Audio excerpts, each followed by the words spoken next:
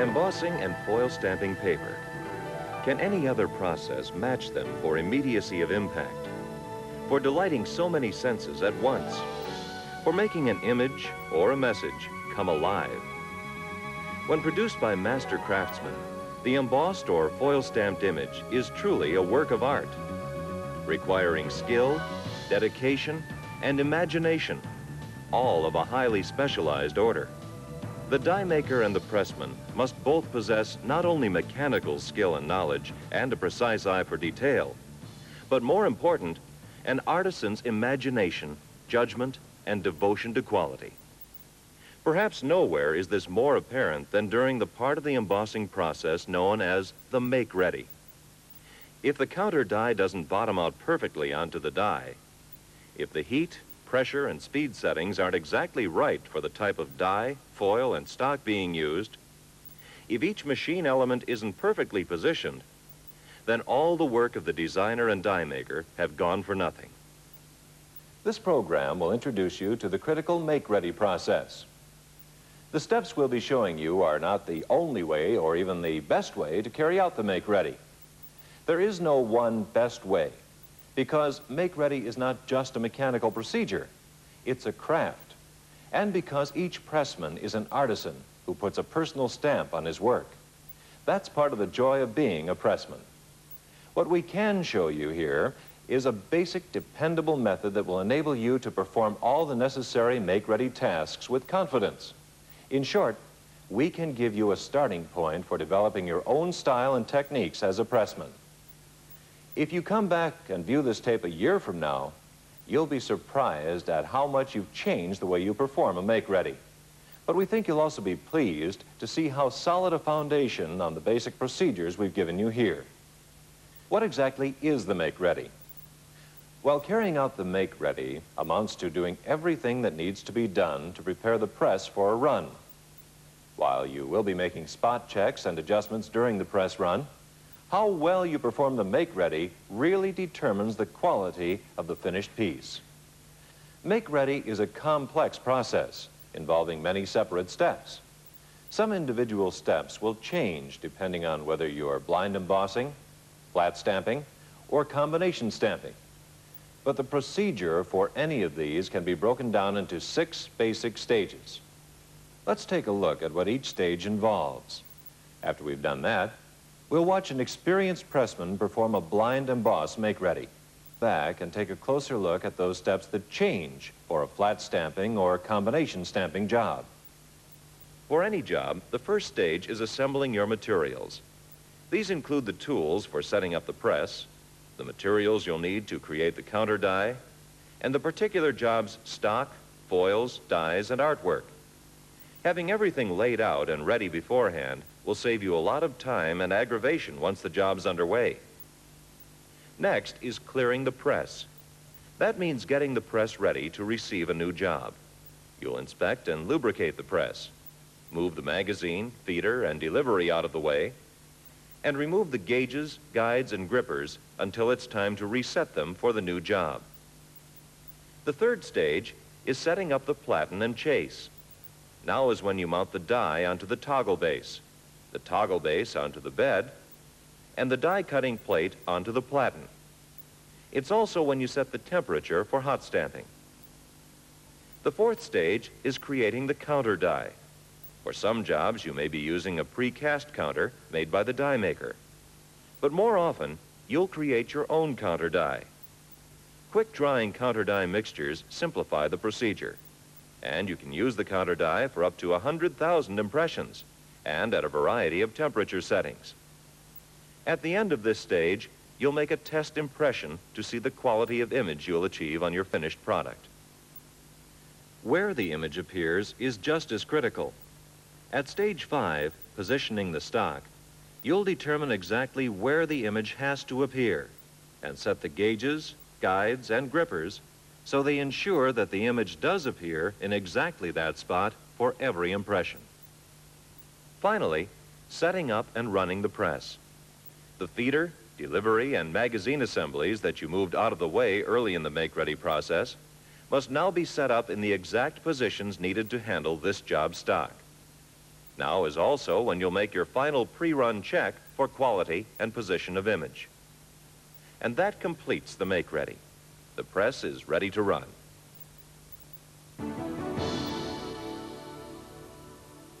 Now that you've been introduced to the major stages of the make-ready process, let's watch an experienced pressman perform a blind emboss make-ready. This job will be run on the Kluge EHD series press. But what you'll see here isn't limited to the EHD series. All Kluge sheet-fed presses are very similar in their setup and basic operation, and you can easily adapt what you see here to any other Kluge sheet-fed press. Any job should begin by laying out all the tools and materials you'll need. And make sure you have the right tools and quality materials.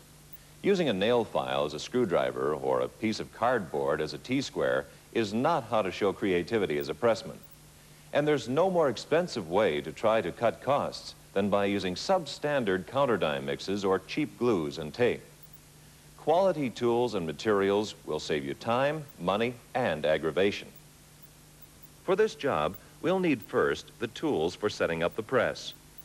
Kluge automatic Platen press oil for lubricating the press, an Allen wrench, screwdriver, and 5/8" wrench, toggle hooks for attaching the die to the toggle base, T-square and pica stick for making sure die and paper are properly positioned, and an optivisor for examining the quality of the test impression. Next are the tools and materials for creating the counter die. Cut pieces of gray board and capping board to match the size of the die. To make the counter die, we need counter die powder and liquid, disposable mixing cups, and a mixing stick. A putty knife or any knife will do. For attaching the layers to one another, we'll need Duplo-fold double-sided tape, make-ready glue, and some masking tape. A sheet of Mylar release film keeps the counter die mix from sticking to the die. Cut the film slightly larger than the size of the die, or you could spray the die with a non-stick spray. We'll need a cleanup knife to clear away excess counter die material, and a make-ready knife to carve out the portions of the counter die that we don't want to impress the stock. And we'll need a filled water spray bottle to moisten the capping board before carving. Finally, gather the materials specific to this job. The artwork, which may be a key line, sometimes called a mechanical, or a sample of a finished piece if this is a rerun, the die or dies, and stock for the complete run. Now is also a good time to look over the die, stock, and artwork to get a sense of the challenges you'll face in a particular project. For instance, the textured stock for this job will show bruises more than a plain stock would, and we'll need to be especially careful when carving around the hairs of the figure's head.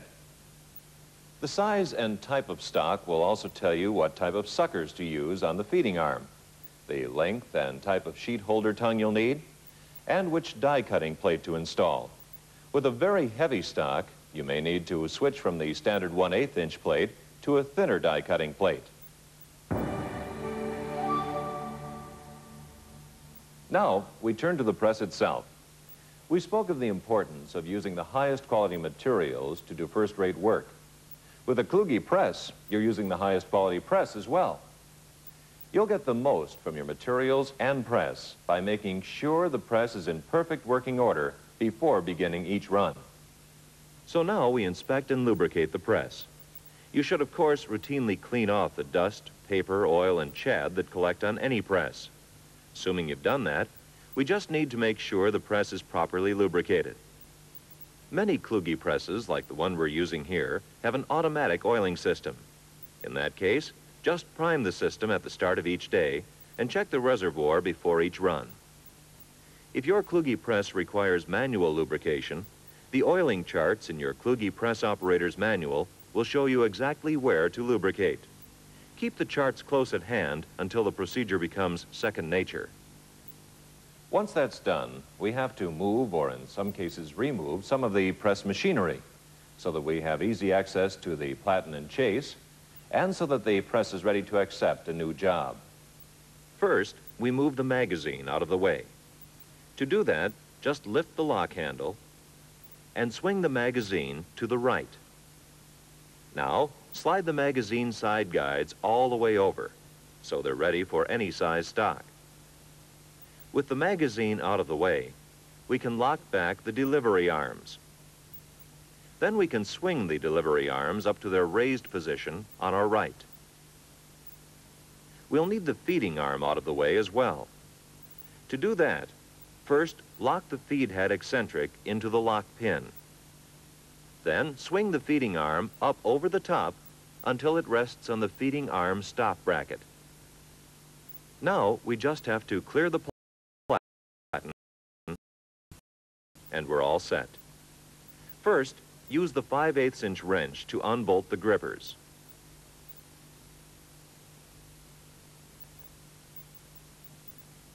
Then take off the sheet holder tongue. We remove the side register gauge assembly by loosening the side register eye bolt nut.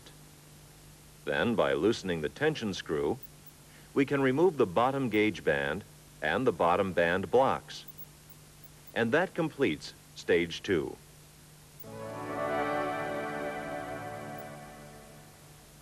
Now we have easy access to the Platen and chase.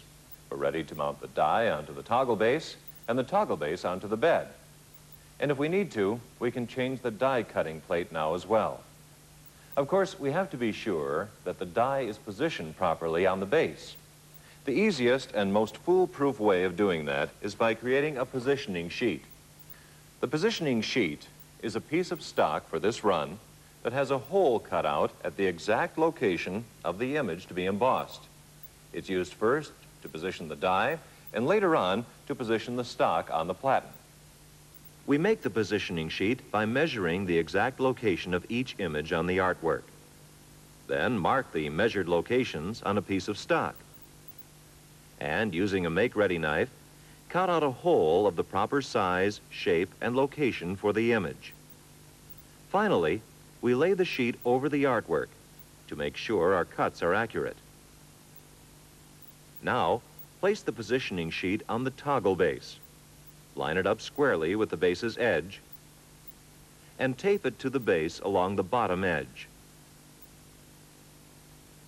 Use the positioning sheet as a guide for the die. Then flip it back out of the way while we attach the die to the base. The different size toggle hooks let us attach the die exactly where we want it. Don't lock them tight yet, though.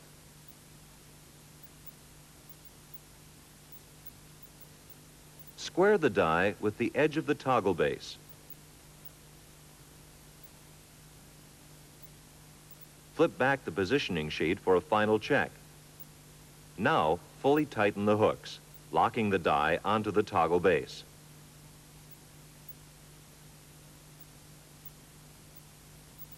Remove the positioning sheet and set it aside for later. Installing the toggle base is quick and easy. Set the toggle base onto the bottom chase stops of the hot plate. Slide it all the way to the right. Use the Allen wrench to tighten the side stop screw part way. Lock in the chase hook. Then tighten the side stop screw the rest of the way. If a job involves very thick stock, you may want to replace your standard 1/8 inch die cutting plate with a thinner one, 1/16 inch, or for very heavy stock, 1/32 inch. To change the die cutting plate, just unscrew the 4 corner screws. Lift the plate off the platen and screw in the new plate. Make sure the bearer pads you've made for the new plate are the right thickness. The thinner the plate, the thicker the pads have to be. We can test that by turning the flywheel by hand until the side arm is directly through the main shaft of the press. That's dead center on impression. At that point, the bearer pad should just meet the brass bearers on the toggle base. If they don't, then change the pads. The last task of stage 3 is setting the temperature for embossing. We may need to adjust it later, but 225 degrees is a good starting temperature.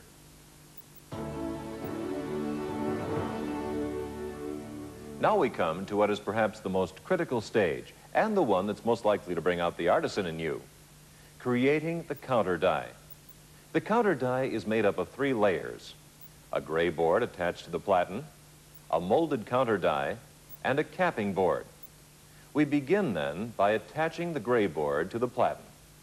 We have to be sure that the board is directly opposite the die, but that's easily accomplished. Cover one side of the gray board with Duplo-Fold double-sided tape and remove the tape backing.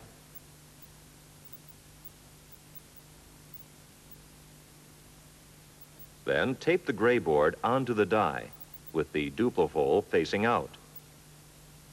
Now, pull the manual impression knob out and turn the flywheel by hand all the way through one impression.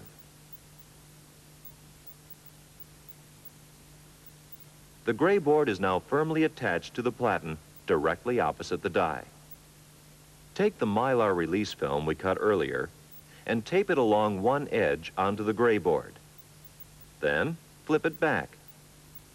Now the gray board is ready to receive the compound. To make the compound, fill one disposable cup with counter die liquid and one with an equal amount of counter die powder. Pour the powder into the liquid and mix the compound thoroughly. After you've done this a few times, you'll get a feel for whether the mixture is the right consistency and for whether you've made enough to completely cover the gray board without having a lot left over. Pour the counter die compound onto the gray board and spread it evenly over the surface with the cleanup knife.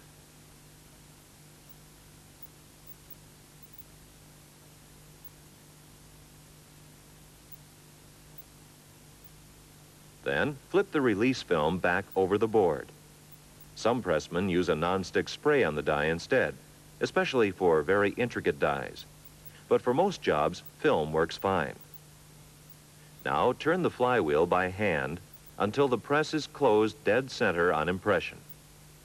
Be sure to turn the flywheel slowly enough to squeeze out all the air bubbles between the film and the compound. Keep the press on impression for 5 to 7 minutes to give the compound time to dry. When time's up, turn the flywheel by hand until the press is open. Lift off the release film and cut and peel off the excess counter material with a cleanup knife. Now we're ready for the third and final layer of the counter die, the capping board. Cover one side of the board with make-ready glue. Then place the board over the counter die, glue side down. Close the gate in the start button. Run through impression several times.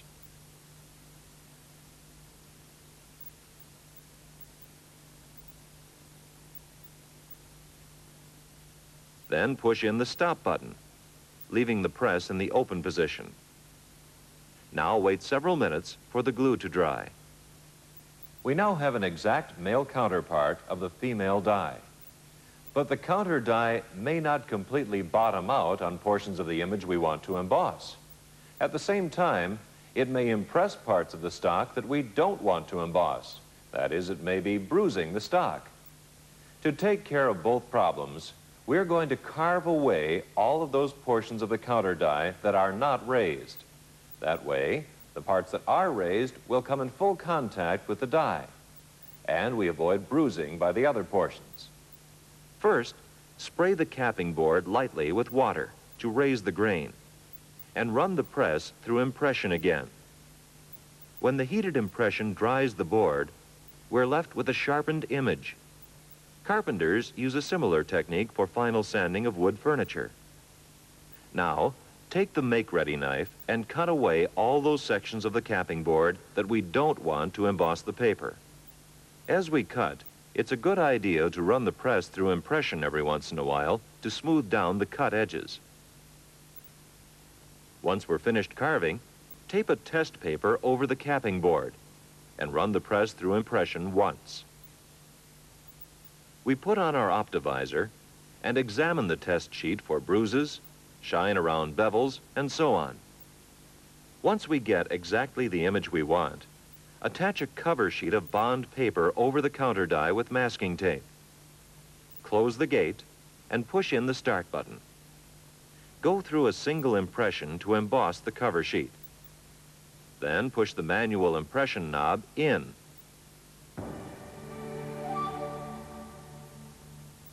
Even the sharpest embossing image is no good if it shows up in the wrong place on the stock. So now we position the stock for the press run. To make sure our image is properly positioned, we take out the positioning sheet we created earlier. By taping the reversed positioning sheet over the counter die, we know exactly where on the platen the stock has to land. Now we'll install the guides and gauges to fit that sheet. First, we line up the bottom gauge band and blocks with the bottom edge of the positioning paper. Once we've got it in the right position, we tighten the bottom gauge band bracket tension screw. We have to be sure that the brass bearers on the toggle base aren't hitting the bottom gauge band or interfering with the paper or guides. The bearer pads on the platen should tell us that. If there is a problem, move the brass bearers on the toggle base and the bearer pads on the platen so they're out of the way. Next, we attach the side guide assembly. By turning the gripper cam circle, which moves the gripper bar, we can determine exactly where the side guide should be. If the guide is on the operator's side, it should be slightly away from the paper. That lets the new sheet slide in without hitting it. Once it's positioned properly, tighten the side register eye bolt nut. We'll need an actual sheet of the stock in place to install the tongue and grippers. So take out the positioning sheet and put in a new sheet according to the bottom and side guides. By the way, save the positioning sheet. You can use it for any reruns of the job. To install the tongue, just loosen the screw, slide the tongue in, and tighten the screw. Make sure your sheet holder tongue is the right length for the job. It has to be off the sheet when the side register starts to move. And if you're using coated stock, the tongue should have a plastic tip. Then set the tongue pressure by bending the tongue. If there's not enough pressure, the sheet will bounce against the bottom gauge band. Too much pressure, and the sheet can't slide into place. Now install the grippers. Depending on the size and location of the image, we may need to add gripper fingers. Be sure they clear the image area again by turning the press by hand on impression. Now, with all the guides in place, we're ready to test the position of our image. Close the gate and push in the start button. Go through a single impression. Push the manual impression knob in. Now, check the position of our image against the original artwork. If it isn't an exact match, reposition the guides.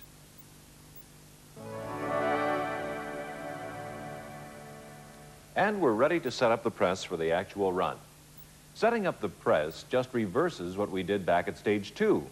The difference is that as we put everything back into place, we have to adjust each component for this particular run. We'll begin by putting the feeding arm back in place. Swing down the feeding arm. Then unlock the feeding arm eccentric, making sure to hold on to the actuating rod so it doesn't slam into operating position. Attach the suckers appropriate to this run stock. Now bring the arm down to the bottom of the sheet near the gauge blocks. Line up and evenly space the suckers.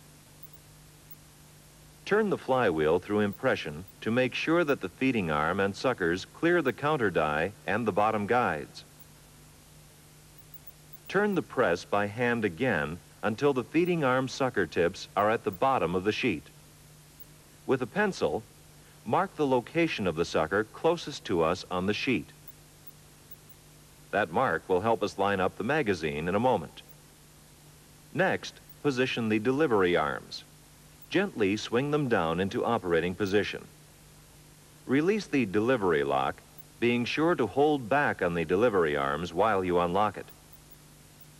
Turn the flywheel by hand until the delivery arms are over the platen. Now adjust the delivery height and parallel adjustment screws so that the delivery arm suckers don't scuff or leave marks on the paper. and so the delivery arms don't interfere with the gripper arms. With the feeding arm and delivery arms in position, we can set up the magazine. Swing the magazine into place. Put the marked sheet into the magazine. We turn the flywheel by hand until the feeding arm goes as far as it will into the magazine. Then we crank the magazine handle until the sheet is within about 1/8 of an inch of the feeding arm. Now slide the paper until our pencil mark lines up with the end sucker. Then slide the magazine side rails to fit that position. Lower the magazine backplate to its lowest position and load the magazine with stock for this run. Once it's loaded, crank the magazine backplate up until the stock is about 1 inch from the sucker tips. We actually want the stock to end up about 1/4 inch from the sucker tips. We bring it up the rest of the way by adjusting the stock sensor arm. To do that, push the start button in and start up the press. Turn the adjusting knob on the stock sensor arm until it brings the paper up to about 1/4 inch from the sucker tips. During the press run, the magazine blower pipes will push the top sheet out the rest of the way to meet the feeding arm. We can control the placement of the pipes to suit the stock width, as well as their angle and the force of the air blast. With the press still running, turn the vacuum pump switch on. Now that we can see where the air blasts are going, we can adjust the pipes. Left to right, front to back, and for strength of airflow. Once we've got it set, we pull out the feed without impression cable and the feed cable to check that paper is being properly fed. As the paper lands in the delivery, we adjust the delivery side guides to fit the stock size. Stop the press and push all cables in. Now everything's ready for our final run-through and adjustments. We'll perform a single impression and carefully inspect the results. Start the press. Start the vacuum pump. Pull out the feed cable for a single impression. Then immediately push in the feed cable. Let's check the image for position and quality.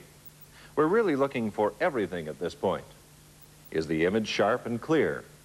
Are there any bruises on the image? Is it in exactly the right position? Are there any scuffs or sucker marks on the paper? If everything isn't just right, we go back and make whatever adjustments are needed. We've already seen how to make most of those adjustments, but there is one common solution to a common problem we should examine. When the image isn't sharp enough, we could lengthen the impression time or raise the temperature.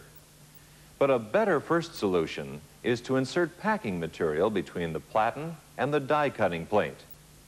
That gives us a harder impression by raising the height of the entire counter die. To insert the packing, we first swing open the magazine. Then loosen the top 2 die cutting plate screws.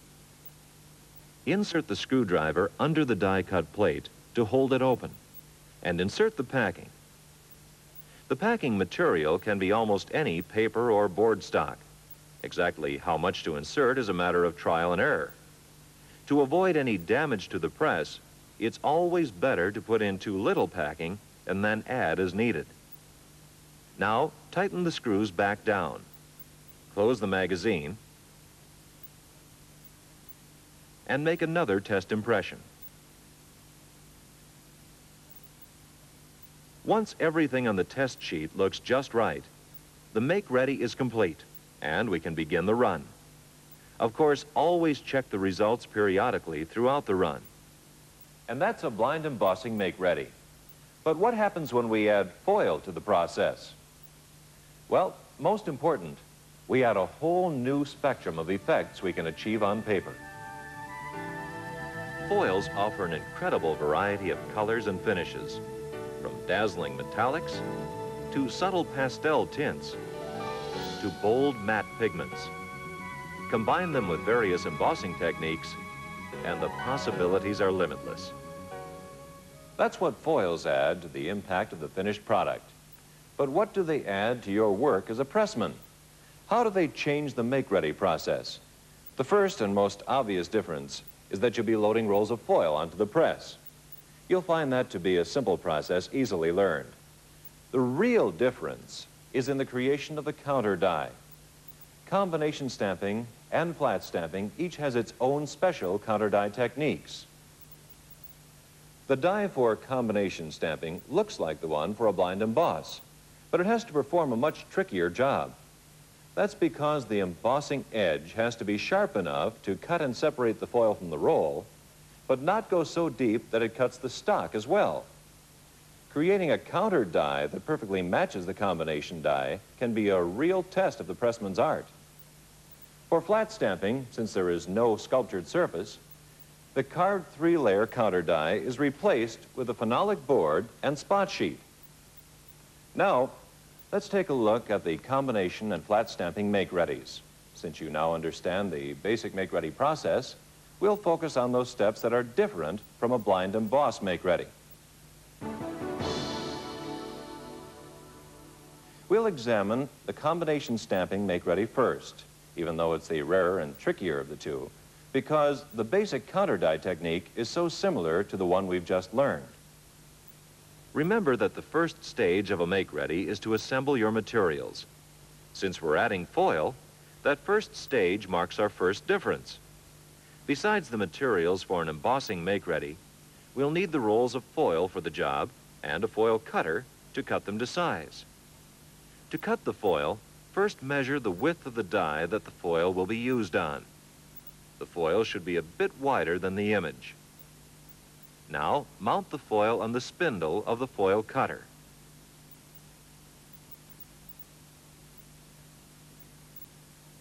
Measure for the location of the cut and move the blade to that spot.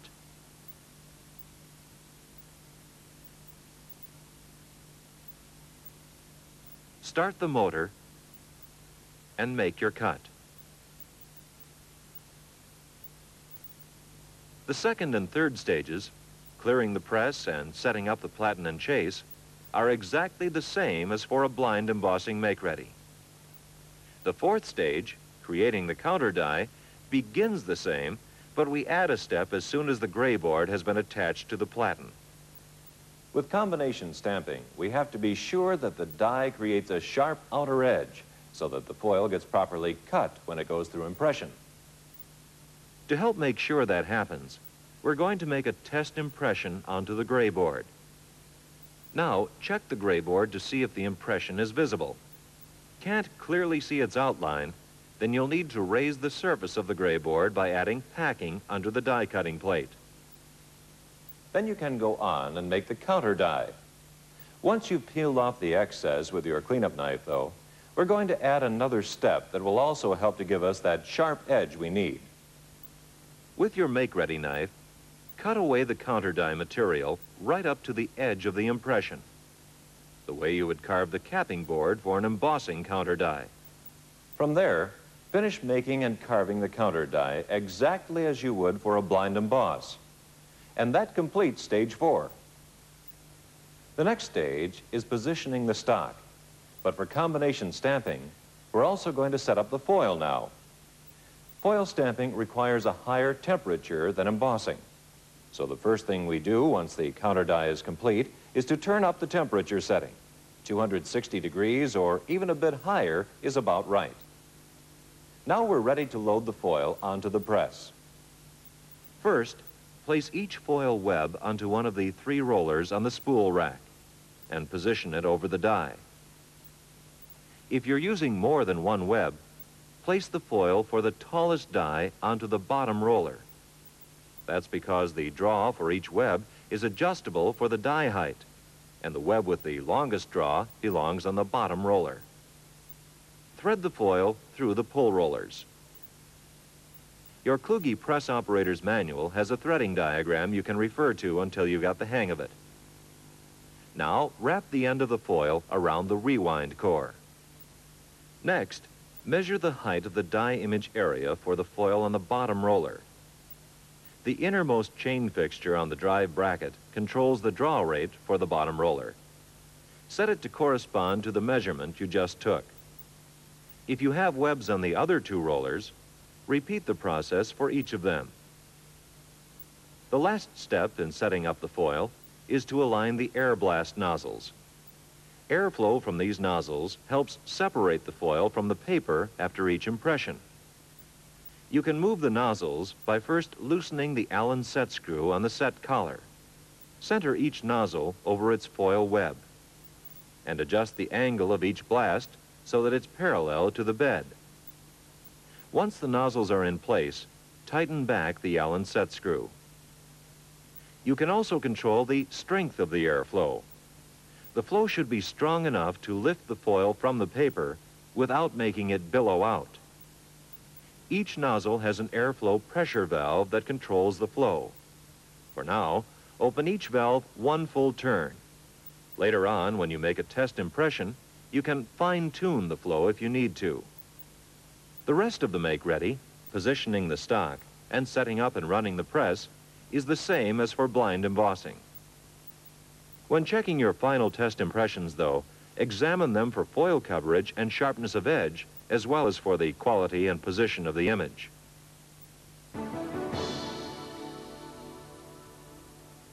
Finally, we come to flat stamping. The real change here is in the creation of the counter die. There are some differences when we first assemble materials, though. As with combination stamping, we'll need to start by cutting foil to size for the job. And there are a few other changes in materials. That's because the three-layer counter die we created for embossing and combination stamping isn't needed here. So instead of the gray board, capping board, and counter die materials, we use a piece of phenolic board cut large enough to cover the image area, some bond paper for a spot sheet to cover the board, and some very thin paper we'll use to build up any portions of the image that the foil isn't covering properly. You can use calibrated packing paper for this. It's available in thicknesses ranging from 0.010 of an inch to as thin as 0.002 of an inch.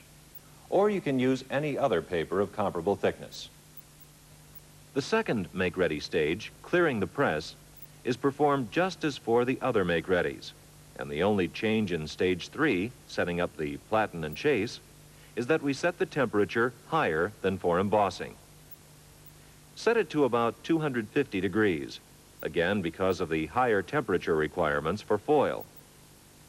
But when we come to stage 4, creating the counter die, the process changes completely. Begin stage 4 by loading the foil onto the press.